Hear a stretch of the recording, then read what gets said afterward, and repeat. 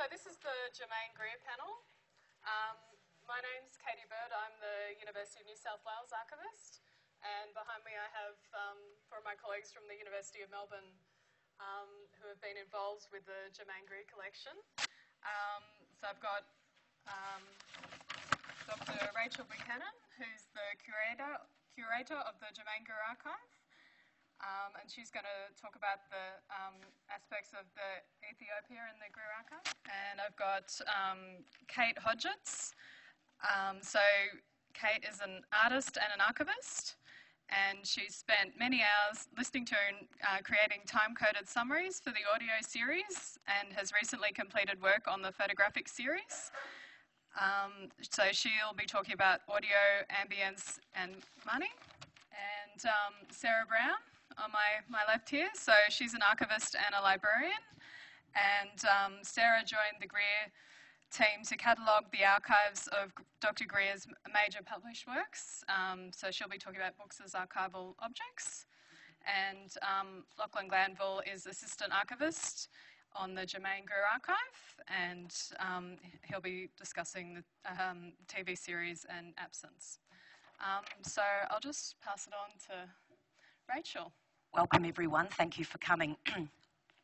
Topics of conversation in the office: found document, personal work folder, cervical caps and IUDs, female ejaculation, I can send you a sample, violence against children, Peggy's fist, Greer's dad's overcoat, her own coat, cunts, cock socks, bra burning, guinea pigs, knives, pornography, rape, is the penis more serious than the fist, GBH versus rape, driving, habits of dogs, names of pets, types of orgasm, vaginal versus clitoral. Welcome to the receipt and processing at the peak of the work on the Germaine Greer archive. These were some of the topics shared between the four Greer archivists here today and our colleague Millie Webber and other colleagues at UMA who happened to drop by and eavesdrop in on the insanity. This chatter is part of what I call ambient knowledge about the Greer archive. Ambient knowledge is a phrase that draws on ideas about ambient intelligence and ambient intimacy that are common in computer and social sciences research, but it also draws on dictionary definitions of ambience as an atmosphere, mood, feel, flavour, something that encompasses, enfolds and surrounds. So this is a really, really beautiful image that you can look at this and 560 other unprocessed negatives that we've now processed. So this was taken by an unknown Ethiopian person in Ethiopia in 1985. Germaine Greer was there as a reporter for the Observer newspaper, and it never ran her copy, all her photographs, but we have processed them now. So Germaine's just watching over this little bit of the talk. Ambient knowledge is contextual knowledge held within the Greer team, but outside of the finding aids. This knowledge about the connections between records across disparate series, about pet names for lovers or indeed for actual pets, and about events or people that have evidently been important to the creator of the archive but are not yet in the public domain, is ambient knowledge. Ambient knowledge is the information in our conversations. It's the knowledge that fuels our jokes. It's the questions we ask each other and our memories of private conversations we've had with Professor Greer, either face-to-face or via email, and our memories of our conversations with researchers, donors and former colleagues. This knowledge is valuable but diffuse. It's ephemeral and easily lost when an archivist leaves, for example. Whispers, asides, throwaway remarks. We've listened well to these records, and today we'll share some of this ambient knowledge with you.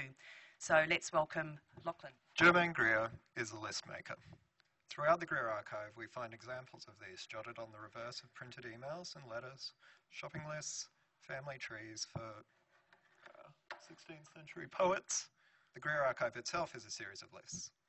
The television series is a list of programs she's appeared on. The Women Artists series is a list of women artists from antiquity to contemporary practice, with files relating to over 4,000 individual artists. She even began work in the 70s on a women's book of lists, a potboiler, including lists of best-selling pantyhose and current bride prices. This is a list of things that Greer would like destroyed for all time, compiled for the British TV show Room 101. Archivists trade in lists too, box lists and finding aids. So why do we make lists? To help us find things? To help us remember things? List making is an active process. The television series contains 665 files relating to as many television appearances over her 50-plus year career. Most of these contain documentation, emails relating to the arrangement and administration of performances. However, a significant portion, mostly relating to early appearances in the 60s, relate to attempts to source recordings of these television programs some 40-odd years after the programs initially aired. Greer went as far as to employ an assistant specifically tasked with hounding production companies for copies of these programs. Despite this, many early programs, such as Good Old Knocker, Twice a Fortnight, and the majority of Nice Time episodes were unable to be sourced. The reasons for this are well enough known. In the 60s and 70s, television was still considered an ephemeral medium. Tapes were expensive and were often wiped and reused. In the UK, the British Film Institute, while it began acquiring recordings of news broadcasts in 1960, only seriously began collecting television broadcasts after it was clear that vast amounts of television history had already been lost. 97 episodes of Doctor Who from the 60s are a well-known example of this. We know many of Greer's earliest television programs through the documentation found in the Television and Early Years series. In 1973, Greer presented a series of 4 discussion programs for Channel 10 titled Courtship and Marriage in Australia, Australian Sexual Morality, subtitled The Randy Puritans, Women at Work and the Australian Family. The series brought together audiences from across the social and political spectrum who will not be experts or analysts of other people's behaviour. They will be demonstrating, criticising and defending their own lifestyles and experience. The file contains lists of topics for discussion and desired audience members. For the program Australian Sexual Morality, these included prostitutes, male and female, a sex offender, a sexual athlete, school kids from a notorious school, and an assortment of people who think their sex life is normal. Rupert Murdoch is also on the list, but crossed out. A Google search returns no record of these programs at all, no press reviews or clips. National Film or Sound Archive has no record of them. Searching Trove for television listings from the time doesn't even tell us the title that the programs were aired under. We assume they were aired because Greer tried to find copies of them around 2010. We know that the sketch comedy series Nice Time was aired in 1968 and 1969. However, we currently know of only 2 episodes that have survived of the 29 aired, one on VHS in the Greer archive and one that surfaced on YouTube. There is also a never-aired short black and white outtake of Germaine Greer greeting Kenny Everett as a milkman from a bath of milk found on 16mm film in the Greer archive.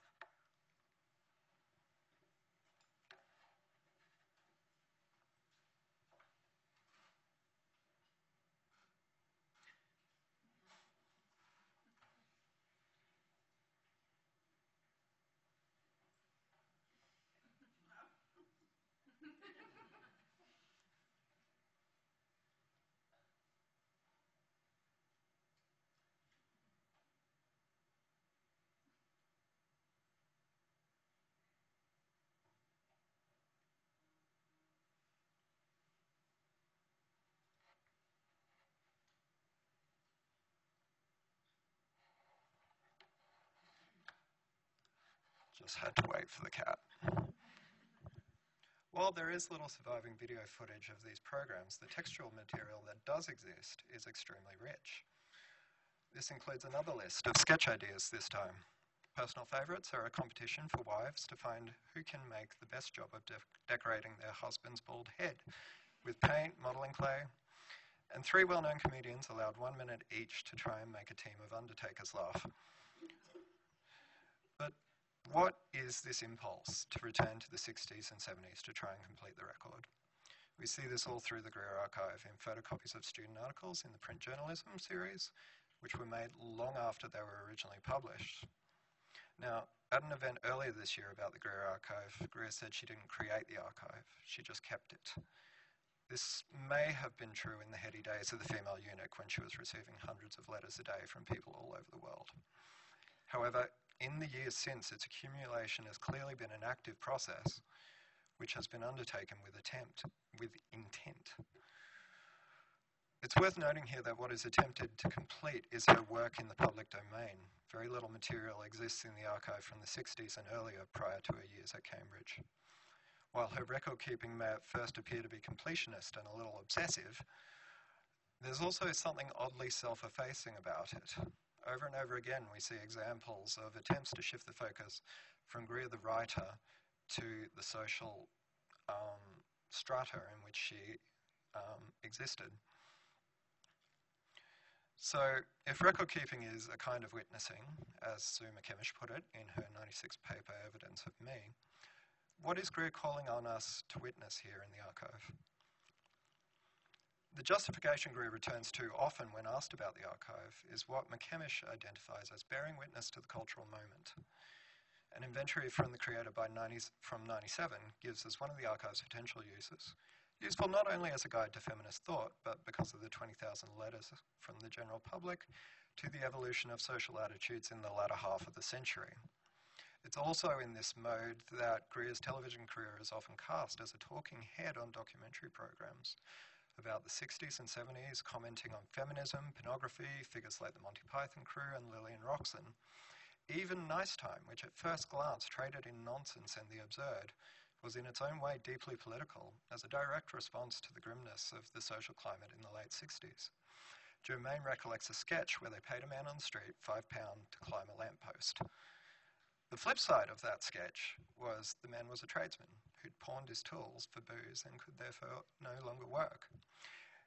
It's particularly powerful in the original documentation of the programs in the 60s and 70s where the final products are inaccessible or have not survived, where we don't have recorded the thoughts of notorious school children regarding sex on film.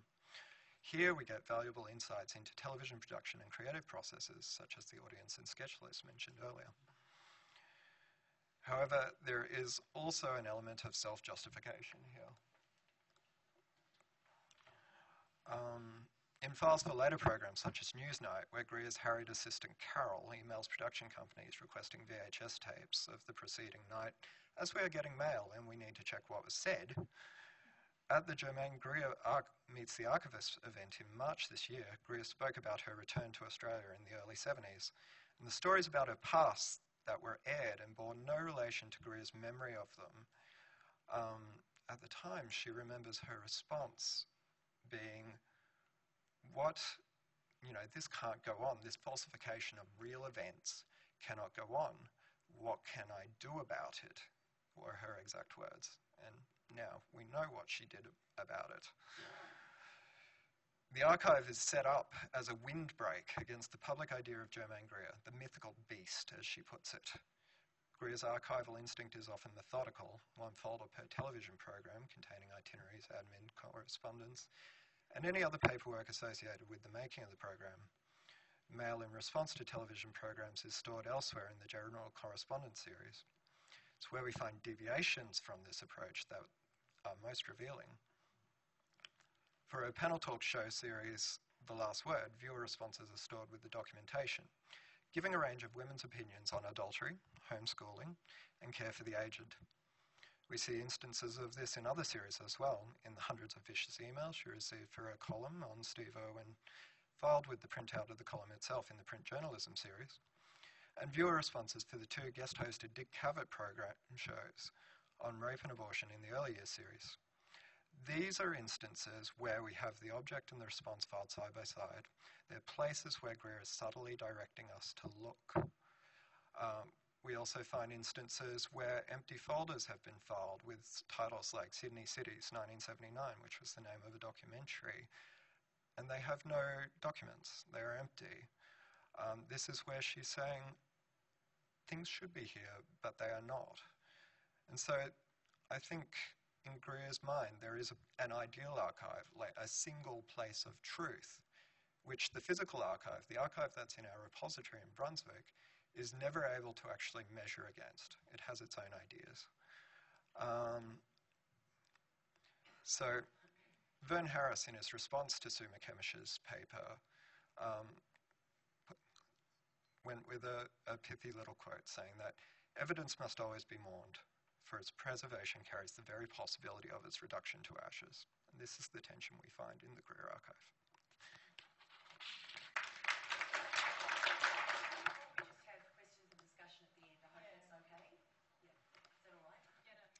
Working on the Germaine Greer archive since July last year, I've had the opportunity to catalogue a diverse range of materials.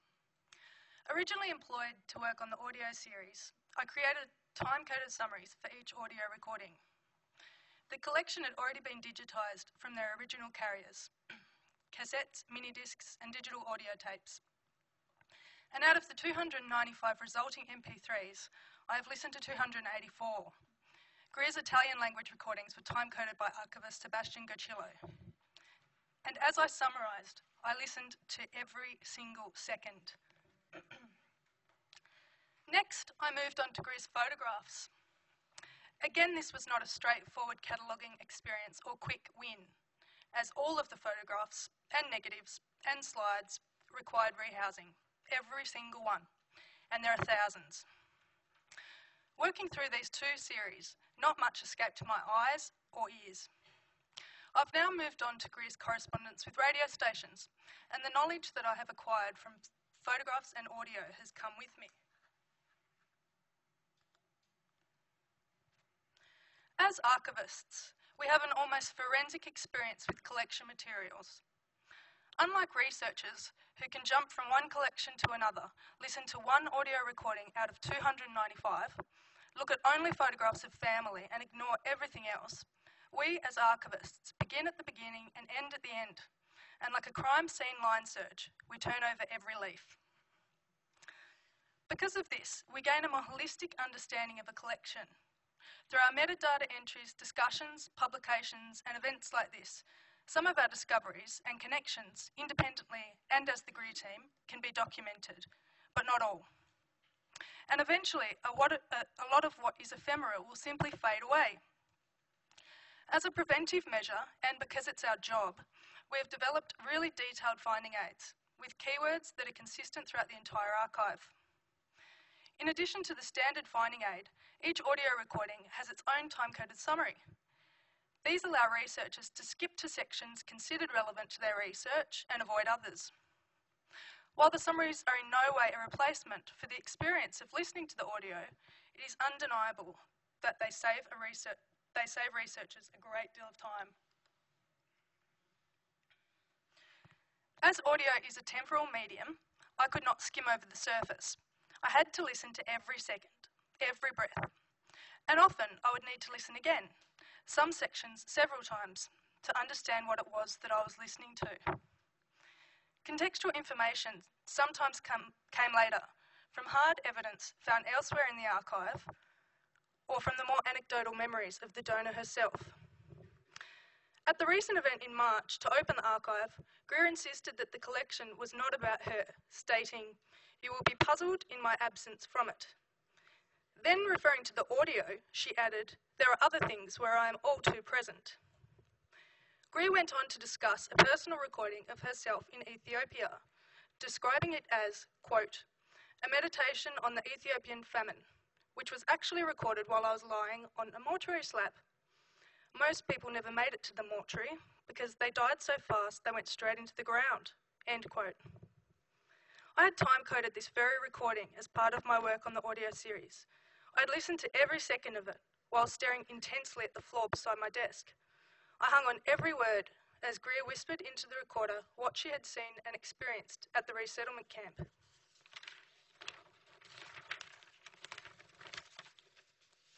Prior to meeting Greer, I had no knowledge that this entry was recorded while lying on a mortuary slab. I had presumed that she was in a tent or in a room with others and that her hushed tone was in consideration of her companions. In fact, Greer was so quiet that the loudest sound was the clicking of the tape going through the machine. Click, click, click, like a clock, a reminder of our own mortality. Being the only person at UMA to have heard the majority of these recordings, all I had was the sound as it unfolded and whatever could be conveyed from the original carrier. Like with this one, Thistlebird Feeder. All I had was the title and the audio. So I'd get to work, sit at my desk, put my headphones on, load up the digitised audio, and this is what I would hear. What the scene is on this thing. Oh, have I got it on voice activated? Let's first of all see that. Video on.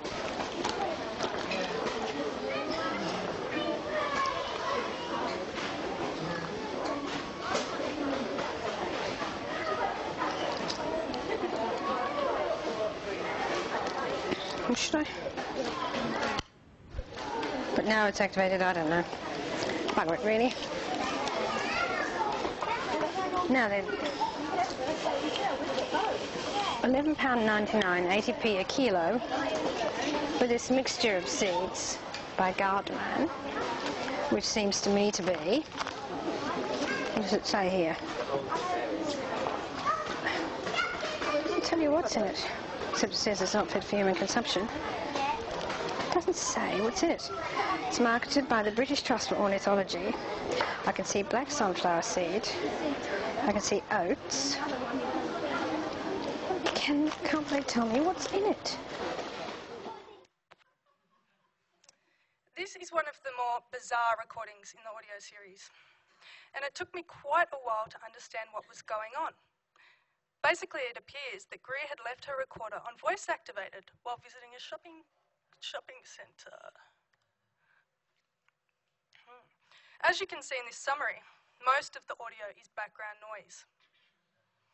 At 9 minutes, Greer reveals that she's looking to buy a thistle seed bird feeder, hence the title, Thistle Seed Feeder. These recordings can be very unpredictable and often reveal themselves slowly. Once I completed the audio, I moved on to photographs.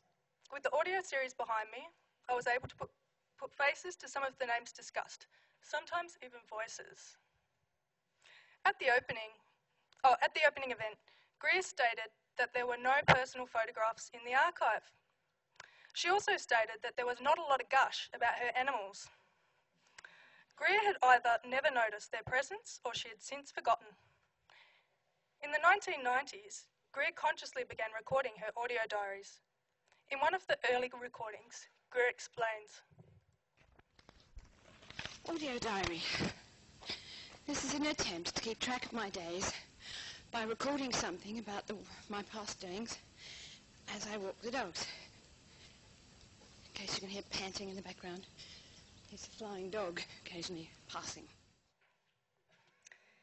In actuality, many of the recordings are observations of Greer's immediate surroundings, including her experience with her dogs, their eating habits, their toilet habits, as she walked them, two black poodles, Molly and Margot, through the English countryside.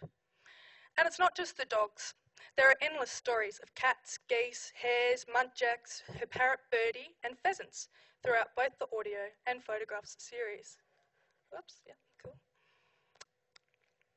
The photography series contains separate files for each cat, often chronicling their lives from kitten to fully grown.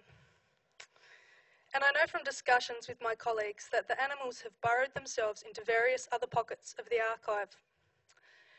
Having completed the audio series, which as well as Greer's personal diaries included professional, recorded and produced audio, it was logical for me to go on to catalogue a series detailing her radio appearances.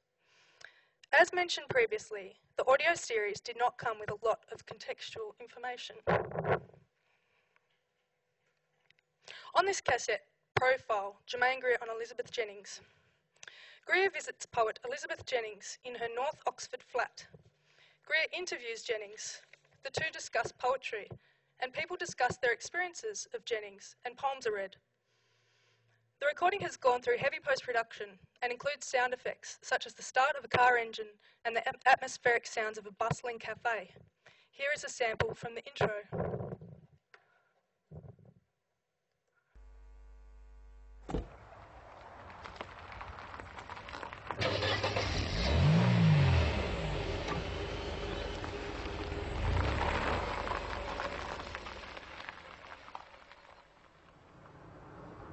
I'm on my way to Oxford to meet Elizabeth Jennings, who happens to be my favourite living poet. I'm wondering if she can possibly be the kind of scatty bag lady that some interviewers have made her out to be, or indeed a destitute and neglected as others have made her seem. In any other country, a person who'd published 27 volumes of distinguished verse and about as many works again of other kinds would have been heaped with honours. This week, I came across the corresponding file in the radio series. Looking at this file and how it related to the audio opened up my eyes not only to the contextual information around the recording, but also the processes involved in producing a radio program, from first correspondence with Greer to the editing of the audio and the delivery of the cassette, the smoke and mirrors. Another audio recording that I very much enjoyed was a 5-part series recorded in 1997 titled What is Culture? In the series, Greer discusses the use of the word culture and its meaning and uses in society. She discusses differences between arts and crafts, high and low culture, books and texts, and questions art education and public funding for the arts. Here is a recording of Greer recording the promo from the series. Art is not what it used to be. Books are on the blink and may soon be a thing of the past. Kids know more about video games than they do about the kings of England. Football has driven out cricket. Is this the end of civilization as we know it? Civilization as we know it is always ending. It's always civilization as we knew it. Respect for the past, though, shouldn't be fear of the future. What is best in our culture will survive. Why do I think this? In my series, What is Culture?, I try to explain. When researching this audio, I couldn't find any information on the series. The recording in the archive is uncut and basically a straight copy of how it was recorded. There are discussions between Greer and the audio technician, and Greer returns to sections for another take. I was very curious to hear the published version with the addition of the usual bells and whistles. Having now seen the file relating to these recordings in the radio series, I've discovered that the broadcast of this recording was never meant to be. Sitting alongside Greer's script in the file are several back and forths with producer John Bickley. The program was turned down by both the BBC World Service and Radio 3, the reason being that the script was too complex with too many unexplained references. Asked to rewrite it, Greer declined.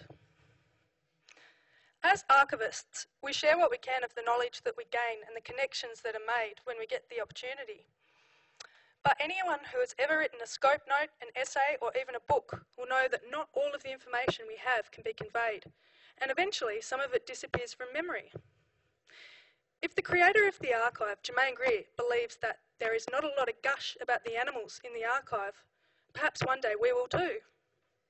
In the meantime, we'll continue with the time that we have working on this incredible collection to capture as much of the ambient knowledge as we can, both independently and collaboratively as the Greer team. Thank you. Here's Germaine Greer in her office at the Mills, her house at Stumpcross, Essex. You can see the environment of a consummate researcher. She's surrounded by her filing cabinets and her books, and some of these I recognise as now at UMA. This lovely photograph is one of a sequence of images that were taken in 2014 to document the Greer archive in situ, prior to it being packed by Dr. Katrina Dean and Jock Murphy for transport to Australia. I expect I'm not the only archivist who's worked with collections where books are either not initially selected for inclusion in an archive or where discretionary disposal of publications and printed material is an option, on the basis that copies are readily available in library collections, newspaper articles can be sourced online, they're not obviously relevant. The purely functional appraisal of publications, based on criteria such as their uniqueness and availability and even monetary value, is more problematical in personal papers collections. Layers of meaning and personal significance, not relevant to business or organisational archives, come into play. And books may have been retained as evidence of me, personal history, for sentiment, or for reasons which may become clear only as the archive is explored. Perhaps some of us have been there ourselves as we cull our own library shelves and look at books important, at least at one time, to us or family members, experiencing firsthand the poignancy of almost seeing the person within a book and the associations and memories a Common or Garden volume can evoke. But logistically, most institutions can't take it all, in analogue form at least, and hard appraisal and selection decisions preferencing primary source material often have to be made. In the Greer archive, we've all concluded that both published and unpublished material are intrinsic to her archive, as it contains the life of a writer, an academic, a public intellectual, lover of Italy, music and pets, and really a general polymath. The many record types and material formats in the Greer archive include two discrete collections of books, which will be my focus of my discussion. There's also an extremely interesting collection of ephemeral publications, which, given the theme of the conference, it would have been a good one to explore, but time was against me. I first began to understand the extent of the published material in the archive as I listed my first Greer series, Major Works, last year, the series relating to Greer's writing of her books. What I found, in addition to the expected iterations of drafts and manuscripts, was evidence of Greer as a diligent researcher and a constant library user. This is just a really gorgeous collage of some of her library cards, which, being Greer, she's actually kept. Many folders in this series have comprised voluminous bundles of research material of all types, scholarly and popular. And as my colleagues have discussed, we've actually had the opportunity to list in a lot more detail than in what's common in the more progress, sort of less process environment. And as I got to the end of this series, I could see I'd also listed a mini archive of research, which is also found in other series in the Greer archive, as Lachlan said, particularly the Women and Artists series. The two book series comprise 124 volumes, which came with the major accession of the archive, as selected by Katrina in Essex, and an additional 41 volumes and one magazine sent by Greer in 2016, the latter in a crate accompanying correspondence files. The books in this later accession were described by Greer as being sent to use up the space, a casual reference which actually belied that Greer, the conscious archivist, had retained these books, taken them from her shelves, and had them sent to join her archive in response to correspondence with Rachel, the Greer curator. Rachel had contacted Germaine in early 2016 about Greer's research sources for the female eunuch, writing that she was trying to unpick how you blended multiple sources, provocations and inspirations into one manuscript, and at such speed. To which Greer replied, the best way to proceed is probably working back from the footnotes of the published versions of the female eunuch, and advising that she had her own copies of the books she'd referred to in TFE, as she calls it, and these are still in my possession, and offering to send them to the archives, which of course we accepted. We had some interesting discussions at UMA on how best to process these two collections of books. Yes, the books are individual volumes which could be catalogued using library standards by the Baillieu Library and included in their catalogue. One advantage could be that the books would be found via a library search and gaining a potentially wider audience than is perhaps possible with the current UMA collection management platform. But by virtue of their inclusion in the Greer archive, are they more importantly archival records in which provenance, context and connections with other items and series in the Greer archive is vital information to capture? And could such metadata be easily incorporated into bare bones library catalogue? Preliminary assessments of the boxes received in both of these accessions confirmed that the collections were actually created for different purposes, albeit with some anomalies. The 2014 transfer contains 24 books authored or edited by Greer and 84 books containing contributions by her, sort of articles or introductions, etc. Most of these are interleaved with a thin strip of paper marking Greer's entry, confirming their archival status as part of the Greer oeuvre, and also Greer's conscious construction of the archive of her work. and 27 volumes also contained marginalia, annotations, underlinings, and the like. These books, however, also contained a small selection of books about or mentioning Greer and her milieu. And just to show you a few, there's her Paul Defoe's memoir. Paul Defoe was her husband for a very short time. And Richard Neville's Hippie Hippie Shake on 1960s London and the Oz trial. Christine Wallace's unauthorised biography of Greer, Untamed Shrew, seems a notable absence, as Greer had included David Plant's Difficult Women, which I believe is a book she also dislikes. I also found a book by a lady called Anne Corneliuson, a novel called Any Four Women Could Rob the Bank of England. Published in 1983, this is a humorous crime caper which features a character, expatriate Hermione Hendricks, bona fide celebrity, author of Put That In Your Jockstrap, ...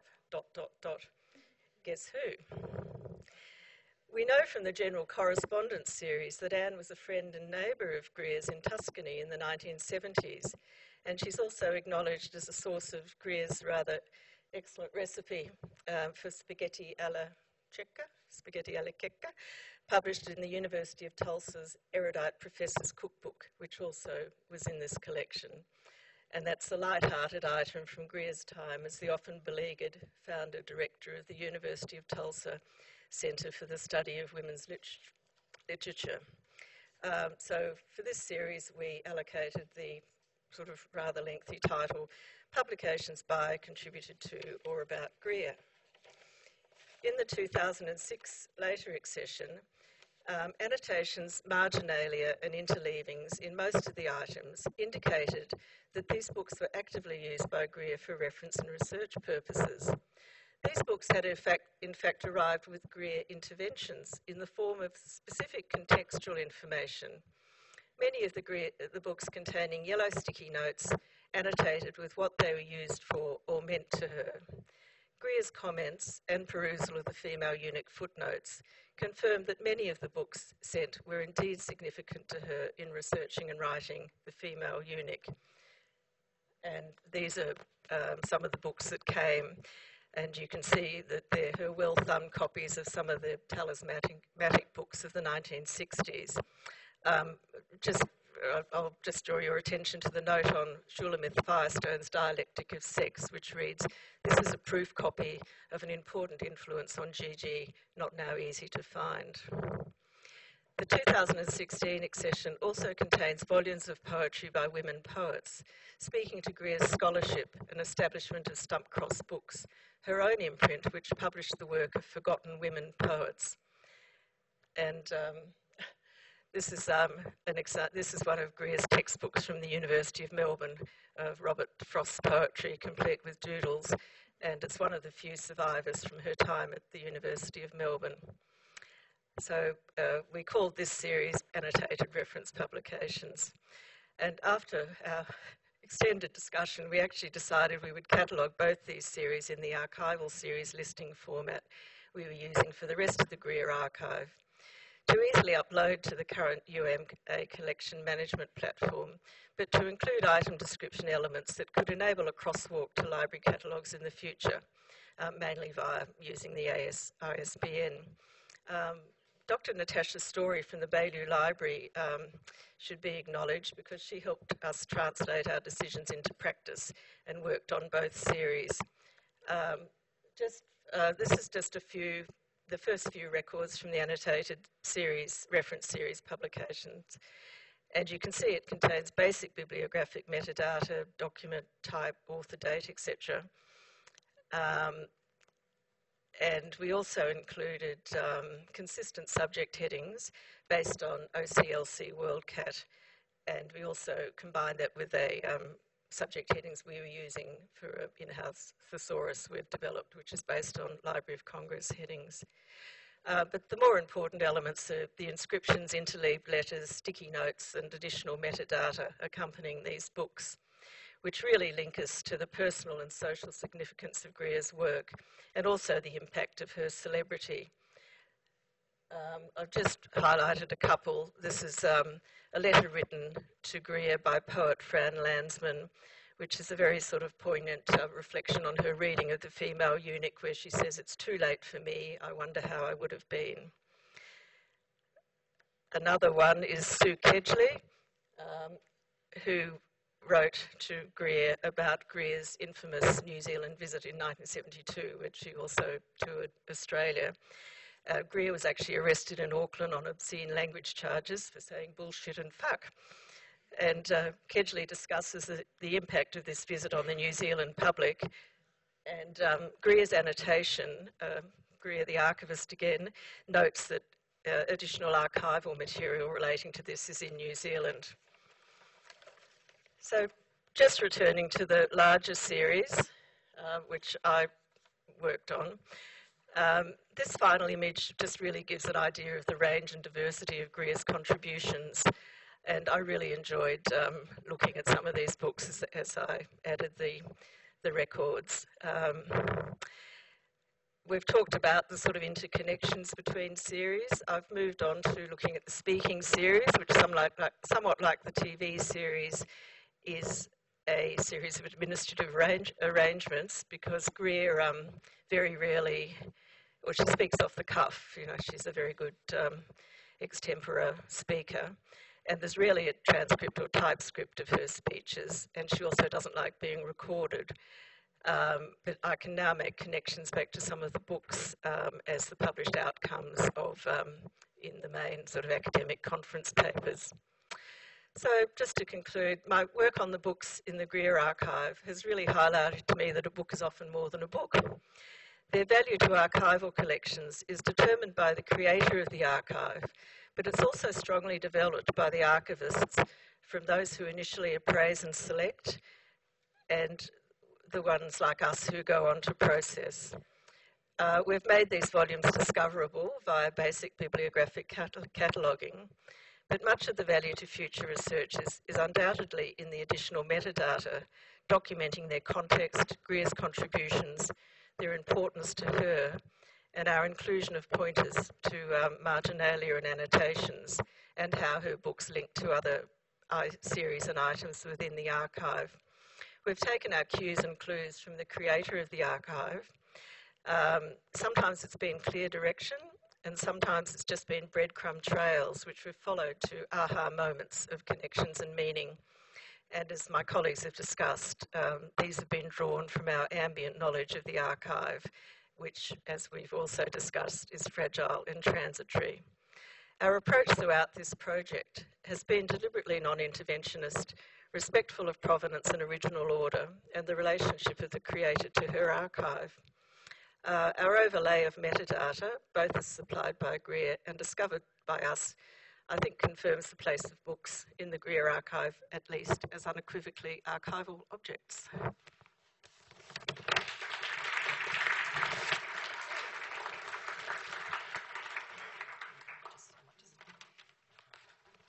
I'm just going to speak without the microphone so it doesn't crackle. I think you'll agree it's a very talented group of archivists that I'm working with, and it's been a really wonderful experience to work alongside this group of people.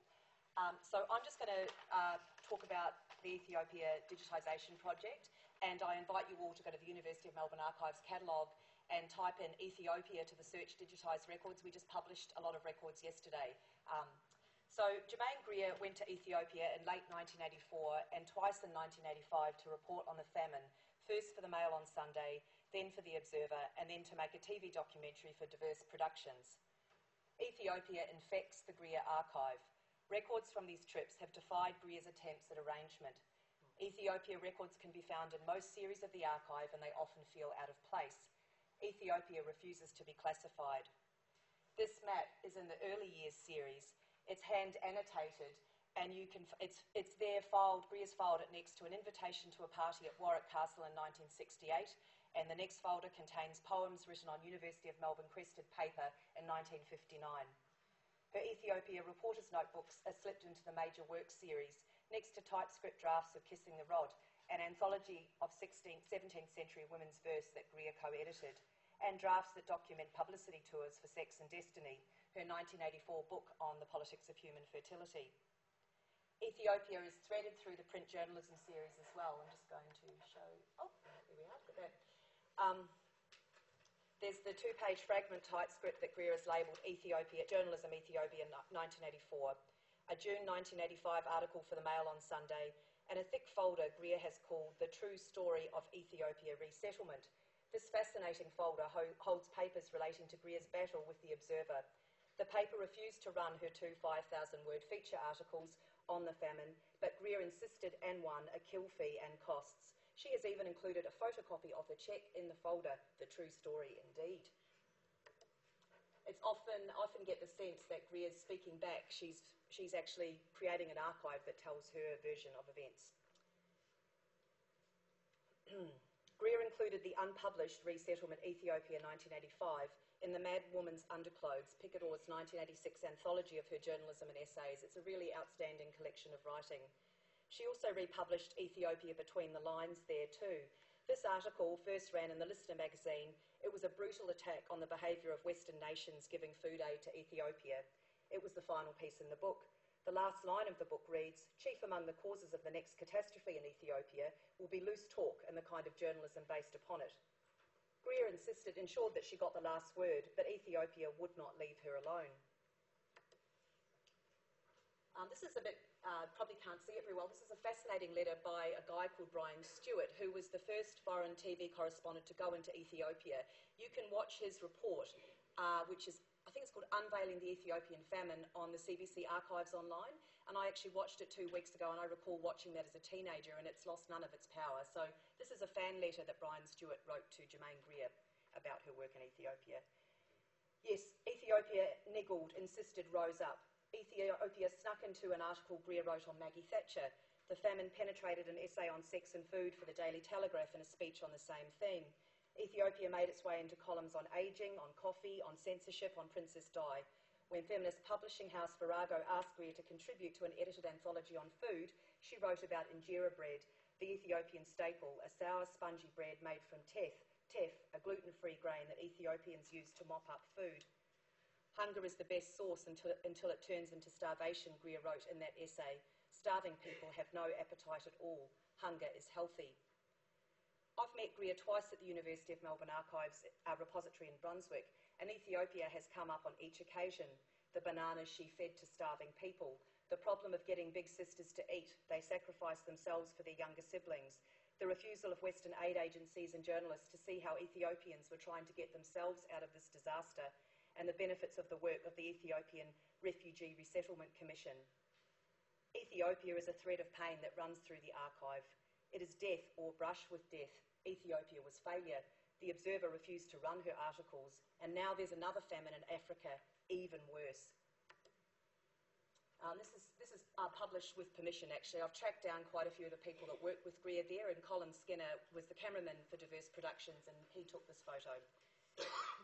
In Germaine Greer Meets the Archivist, as Kate has already said, an event that I emceed on International Women's Day here, and you can look this event up on YouTube. It's called Germaine Greer Meets the Archivist, and it's very interesting. Greer's giving a lot of comments about arrangement. She's giving us coded directions or direct ones on access management. It's quite fascinating. I haven't actually been able to re-watch that, but I could re-watch it and get more from there. So she returned to Ethiopia in that event. She revealed, as Kate said, that one of the audio recordings in the archive was made on a mortuary slab.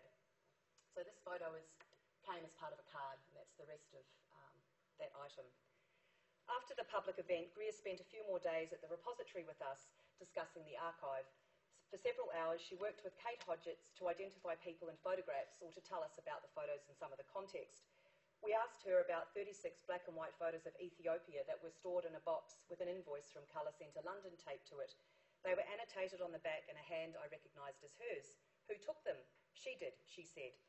As well as her many other skills and labels, we can now add Germaine Greer photographer. The Ethiopia Digitisation Project explores the way the famine has spread itself through the archive. It showcases the scope and depth of the archive and demonstrates how interrelated the individual series are. The archive is large, but it is subtle, a perfect hiding place for its creator. The crumbs of this very big life are scattered widely. The life itself, like the trip to Ethiopia, often bursts the boundaries of the series that are meant to contain it. The Ethiopia project exposes the way the archive talks to itself. It guides researchers by suggesting that you can use Library of Congress subject headings such as famine -Ethiopia to listen into the conversation. Oh, I really like this. This is a fax from Carol Horn, one of Greer's. She was a very long-serving assistant, worked for Germaine for 16 years, to Anne-Marie Conway at the Weekend Telegraph. And Greer's filing her copy from the Sheraton in Addis Ababa. That's in 2001. And it's just this interesting, it's a fax talking about the copy, but talking about this new pet and all these things mixed in together. The records I selected for digitisation come from the following series: early years, major works, print journalism, photographs, television. As the team has catalogued more of the archive, further Ethiopia records have emerged in the speaking series, and notably records relating to Richard Pankhurst, a historiographer of Ethiopia and son of suffragette Sylvia Pankhurst. Sarah knows more about that. It's quite an interesting connection. He helped Greer navigate her way through Ethiopia. Ethiopia pops up in contraceptives, cars and gardens. In between the second and third trip to Ethiopia, Greer bought her property at the Mills Stump Cross in Essex. In the gardening file, she leaves instructions for the landscaper to follow because she is off to Ethiopia. She was planning a bulb border for her driveway while she was also writing a script about media representations of the famine. It's one of the hundreds of instances where the complexity of Greer's life, the way the deeply domestic collides with the international geopolitical, made me laugh out loud, and this is another one. So Ron Burt, the smashing pup, you know, being at the Addis Ho, the fax not working and so on. Okay. So this is one of the, I'll just read my script. And I just want to note that as well as making 2 trips to Ethiopia in 1985 and buying a country property, Germaine also went to Cuba and interviewed Vilma Espin, a revolutionary and the sister-in-law of Fidel Castro. And that recording, which Kate was time-coding around the time of Castro's death, contains his voice. And Germaine switches quite easily from English to Spanish and back again and talks about Ethiopia. And after the second trip to Ethiopia, Germaine went to Turin in Italy to interview Primo Levi. And that recording is in the archive. It's in Italian. It's an extraordinary conversation. I've just read the English translation, but just to give you some context for just how much she was doing in that 1 year. And the audio files of these encounters have been digitised, and they're part of the audio series. So any of you could sign an access deed and listen to that audio in the supervised reading room. And Lachlan, who has curated an inventory of the third-party AV, has also listed the television, the doco that was screened in October 1985, and that will be digitised later this year or early next, so we're going to digitise that whole series of records too. The rest of this talk is just going to be about the most stunning outcome of this digitisation project, and that has been the 560 unprocessed negatives, some of the waste generated by Germaine Greer's print journalism. They're like deleted scenes or off-cuts, so this is one of them, The Spoils of Famine. And Germaine talked to us about this photograph. So 36 of the 560 were printed and sent to the paper. They didn't want to publish any. And the spoils of famine refers to the jewellery this woman is holding, jewellery taken from the dead. So, and you'll note that she's written very carefully her caption, where the photo was taken, and the date. She's very, very good record keeper.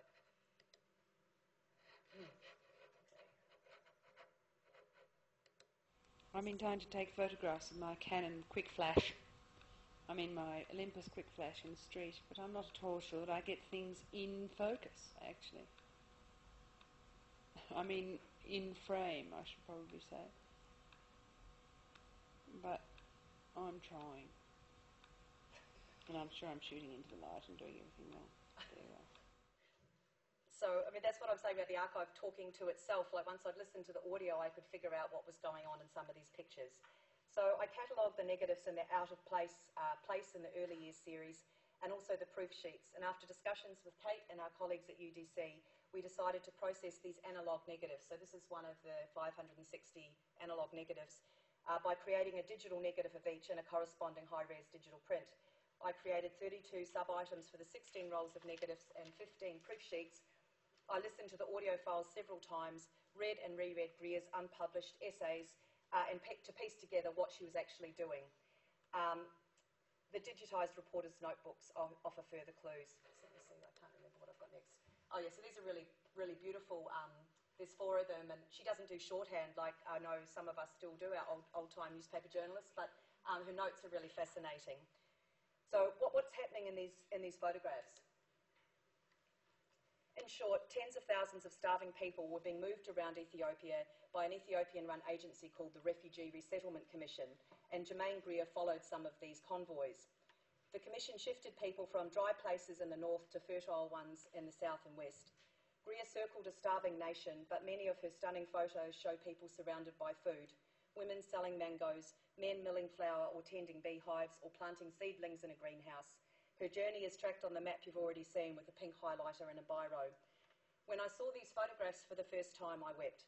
The famine roared to life on my laptop, and I can't help thinking about what Vern Harris says in The Prisoner in the Garden this morning about archives as a force for sort of social justice and change, and what these images can tell us now about what's happening in Africa now.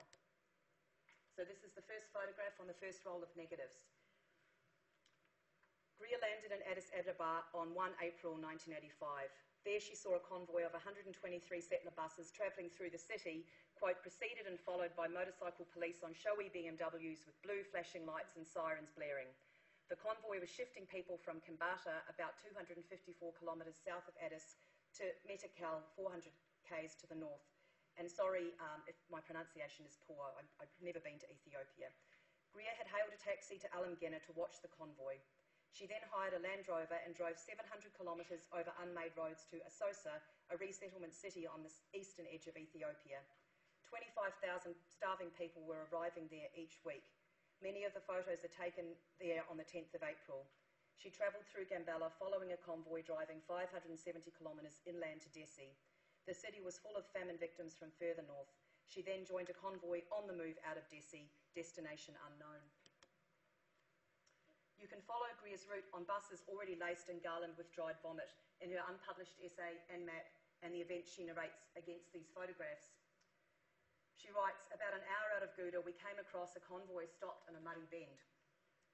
The leading bus had swerved to avoid a broken down vehicle and slid into the bank. Settlers relieved themselves or watched as hundreds of hands were pressed against the side of the bus. Under, Ulet, Sost. Unbelievable. Look at the detail you can see in these photographs. So that's one of the things that fascinates me, is that the switch from analogue to digital means that you can just get all this information that you could never have achieved in the purely analogue age.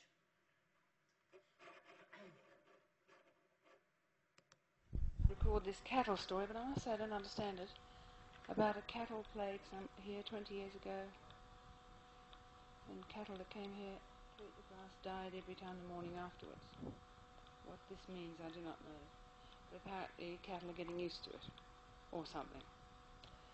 I asked if they were allowing goats, and I was told yes, goats are particularly suitable for lowland cattle raising. I mean, it's all hopelessly inaccurate, I'm afraid. I'm going to have to reply upon the evidence of mine own heirs.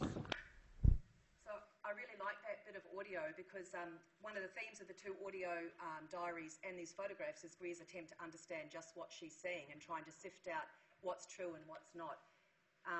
So after those images you just saw of the bus breaking down, they arrived in a temporary shelter in an airstrip near Nekmeti, and then the next day they drove into that town, the provincial capital of Wilega.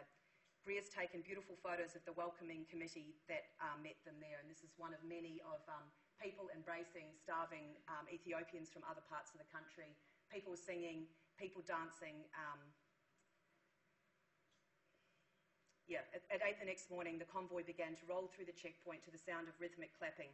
When the buses were closer and the citizens could see the pinched and shadowed faces of settlers, they stopped their chanting. On all sides, I could hear hushed sounds of awe and compassion, Greer wrote.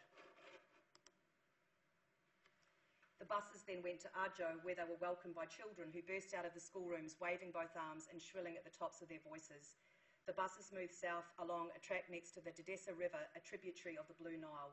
Hippos played in the water. The buses could not get through a steep gully with a creek at the bottom of it, and the stronger settlers spent half an hour lugging rocks to make a causeway, and the buses rolled over. And there's a roll of film that documents that. They then went on to Cone, where Greer photographed a beautiful tukul, which is a cone-shaped mud hut with thatched roofs that a local man had built. If you zoom into the digitised map that I showed earlier, you can see where she's gone. She's charted it all there. The convoy ended in a new settlement area around Glanville, a city south of Assosa on the eastern border of Ethiopia and Sudan. By the time I got to Glanville, after endless days and desperate appeals to various dignitaries to help me, I was seriously worried that what I was going to see there would invalidate all the heroic effort I had witnessed in other settlement sites, she wrote. And this is a beautiful photograph of women selling mangoes. These photographs are making a political point. They were taken to counter the pornography of famine, Greer's phrase, and others, a genre of reporting that focused on the dead and the dying, preferably babies with grotesquely enlarged heads. Greer believed Bob Geldof's Live Aid event exemplified this approach, but it was what the public or the media who served them wanted.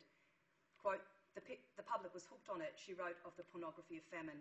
You can't sell a picture of healthy, smiling Ethiopian for love or money, as I was to find out. But she did sell them, and many other things, in 2013 when this university bought the archive. This is another photo of women in the forest. The analogue negatives have been developed as part of the Ethiopia project. They're evidence of the politics of reporting, especially working as a foreign correspondent. What do reporters see? What are they allowed to see? How can they understand what they are seeing when they don't speak the language? Many people have helped make the records you are seeing and hearing. Greer and the Ethiopians who cooperated with her, the Photo Processing Lab, UDC, Prime Focus who digitised the cassettes, Kate Hodgetts who catalogued the audio, Lachlan and Sarah who catalogued the TV and Major Works Ethiopia records. The wealth of this university, the wealth of donors who raised money to buy the archive, and Greer's fame are all part of the provenance of this material. Archives can be actors for social justice. Archives can be a force that insists on remembering. These negatives witnessed the Ethiopian famine. They force us to look at what is happening now in East Africa. We are now all helping to process the Ethiopian famine of 1985, adding our own versions of this catastrophe to the powerful words and pictures taken by Germaine Greer. Thank you. Thank you very much to all four of you. It certainly sounds like a really fascinating collection. So we've got a bit of time for questions. We do have a microphone over here. So if you'd like to please say your name and organisation before you speak. So perhaps start over there. Hi, I'm Pixie. I'm from Flinders University. Is that working? I've got two questions. The first one is, do you think there are any negatives with working with a living donor? And what is next for the archives? So I haven't got a comparable experience of working with a dead donor. This is the first archive I've worked with in this way. It's a very, very complex. It's very complex because I think all the talks have touched on the fact that the archive is remembering things that Greer can't remember. How could you remember? She's nearly 80 now, and her life has been a really big life. And also that, I mean, there's been such a team of us working on this archive that we've been able to gain a lot of control of it that really one person or one researcher could not have achieved. It would take, Germaine Greer said when Christine Wallace was writing her biography of her in the 1990s, you know, she called her her mudworm, or some terrible dung beetle, you know, the dung beetle working on the thing. And she said it would take 5 years of dedicated effort to read through my archive, but we've really, you know, that hiding place has been opened up by our work, I guess. I feel that we've worked really hard as a group to respect the relationship with the living person who's created this extraordinary collection of records. And something that adds another level of complexity is Greer's ongoing celebrity. And she's one of the few old women that's still listened to, for good or for bad, and I do take my hat off to her for that. You know, she still gets invited to appear on national television shows, and there aren't many women of 79 afforded that level of attention. Does someone else want to say something about? I would say that there's somebody to pick up your typos. Oh, yeah, that's good. Yeah, someone to pick up your typos. Yeah, that's good. I think there is sort of a tension of control. I think what I mentioned sort of towards the end about this idea of the ideal archive, when she was here in March, we were looking through the collections. You know, everything's been catalogued, and well, what we were looking at had been catalogued. And she was like, oh, this shouldn't be here. Like, we should move this over here. And of course, that's, anathema to us. So, yeah, it's still very much living to her, I think, which isn't so much a negative, but it's a tension, if that is a distinction. In terms of what's next, Rachel mentioned the AV digitization, so we've got, it's kind of the companion piece to the documentation of the television series. And so that will be sort of digitized by the end of the year and will be available for researchers in the Value Reading Room. There's a lot of really interesting material in there, in that, a lot of it's material that was published or broadcast, but there's also a lot of rough cuts, fine cuts, raw footage, from some really interesting and really obscure programs, which will be great. And the other thing we're sort of trying to grapple with and have been trying to grapple with for over a year is her born digital material, and that's sort of a wider issue with University of Melbourne Archives, is developing a process, implementing a platform that can actually control, allow us to describe and provide access to those sort of materials. So. Any other questions? Hi, yeah, my name's Simon Underschultz. I work at the National Gallery of Australia Library, and we've had the experience of archiving Mike Parr's documents and work, and he's a living donor, and we've recently actually gotten a second installment of his archive, and he intends to add more to it. So I guess I just had a question around how did you determine your series, and also is there a plan that you're going to receive more from Greer, and does she use the archive as well? So Katrina Dean, who's here in the audience, was the former university archivist who took the Greer archive in and set up some of those arrangements. So the archive, new material is coming in each March, so Greer's retained control, ownership of recent working records. So I think it's material of 5 years or whatever it is. So like we got stuff from 2010, March this year. So new material, yeah, March last year, there was some material from Cave Creek, the rainforest that Greer owns in Queensland, plus some material like Sarah talked about, the books, but also some paper records. So 2010 speaking and TV, plus some sort of estrays, like things that, early 1970s material. And then this year in March, there was some more paper records, some born digital material, and some very interesting wedding photographs, the only wedding photographs of the 3-week wedding that came to the archive via the man administering the estate of Derek Brooks, the guy who took the pictures. So they came in. So that's that answer to that question. So yes, there's that. It's open, isn't it? It's the archives continuum, so it's being developed. And with the series, when I started, there was just one number for the whole archive, but now we've listed 15 series. So Katrina Dean, Katrina sort of had identified some natural series. So there's the index cards, there's the correspondence series, which is 120 boxes, and audio series, photos, they're quite simple. The series that I think are really the early years series, which was I catalogued when I started, that was a great place to start. I've never catalogued a collection before. I'm actually being sarcastic there, but it's a really complex collection of records that are quite chaotic, but I really love it because of that. I think it's where there hasn't been that same level of intervention, and that's where the records are about, the surviving paper records about the female eunuch, for example, and those Ethiopia negatives are in there, and I don't know if we've done the right thing or not. We've really tried. I was really guided by what Katrina said, just trying to retain things. I'm really interested in what's side by side. I think there's a lot of value in that, rather than sort of creating series of like records, like a diary series, for example. So we've really tried to stick with the received order of material, but keeping in mind that there's lots of evidence of Greer's intervention, certainly in the late 1990s as she was preparing the archive for sale. She was rearranging things really actively, and we've all found documents where at the top of it it'll say, make Ethiopia file, put in women's lib file, or all these instructions, and crazy, and just too big. I mean, it's 500 boxes. Have I answered? Have I answered? Yeah.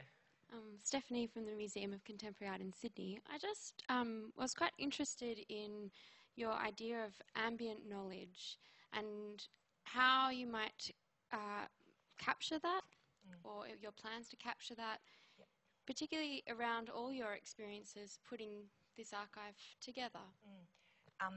Yes, so one of the ways is a talk like this, so really self-consciously making an effort to really share what we know. I first started thinking of that term. I heard an interview on the radio about the ambient internet. You know, the internet was everywhere, and I just started thinking about all the stuff we knew and how much I used to even know last year, like about the early years series, for example, that I don't really know anymore. And I can't really capture that anywhere. So I've put a big emphasis in my job on public events, you know, things like this. We've all done, everyone in the team's has done writing about the archive. Kate's made a really fantastic podcast. So we're doing some of that. It's sometimes called outreach, but I feel it's part of our duty really our ethical duty to share what we know. You just can't put everything in a finding aid. And I've developed that idea in an essay that's going to be in Archive Area about the Iran album, which is an amazing photograph album documenting Greer's trip to Iran in 1974 with Betty Friedan. The Shah's twin sister invited them, and they were planning the International Year of Women. And that the ambient knowledge contained within this team has allowed me to get a lot of new information and create really good... metadata is a big way. I think you can put a lot of knowledge into metadata. And also, you can't backtrack because we just don't have the time to. So, like with the audio series, a lot of the radio things, I found out a lot of contextual information later on in the radio series, but I can't go back and add those to the finding aids because it would just take too long. So we've created in the finding aids consistent keywords, so they should cross over and link researchers to both records. Other than that, it's just outreach, publications and stuff like that as much as we can really while we're here. Some of the knowledge, I mean, the thing about it is, as everyone would know, some of it's secret knowledge. I mean, some of it's knowledge like, for example, acquisitions folder. For example, behaviour conversations with Germaine Greer that are confidential. I mean, I've been very aware of that, but I still know these things, so it shapes knowledge of closed records. I mean, that sort of, I've really had to think a lot about the power, archival power, and how it operates and how you can bestow favours on researchers or not. One of the interesting things for me is I was a historian, and I am surprised and shocked actually at the ongoing level of naivety in general that perhaps many researchers have about the level of knowledge as archivists have, and it's unfortunate. I don't know what the answer is to that. I mean, of course we have a lot of knowledge. We've spent months working intensively. Like Lachlan, the knowledge Lachlan had about those letters at the time, well, no one else will have that knowledge. That's it. Sorry. Do you think that's partly naivety or sort of people's fear that if they haven't created the knowledge themselves that they're not going to be regarded as the of value or something? So yeah, just in light of bringing to light your ambient knowledge, the approach that seems to me to make sense is collaborative. You know, that historians would work with archivists such as yourselves to make that knowledge more and more accessible and disseminate it more. But perhaps it's a culture of professionalism or something that makes people think, oh, well, you already know it, but I want to know it, so I want to pretend you don't know it, or something weird like that. I don't know. I don't know. I don't know. I think we're really, yeah, that's right. I think we're doing everything we can,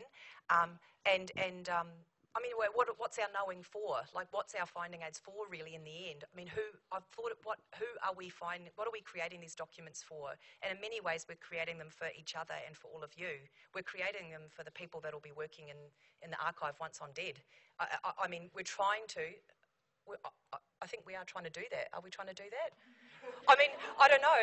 And then you think about, like, with Lachlan's, the subject headings choosing for the letters say, I mean, we have all made strategic decisions about things that we are and aren't going to highlight, and I'm sure every archivist has done that. That's true. I think it's certainly part of the issue.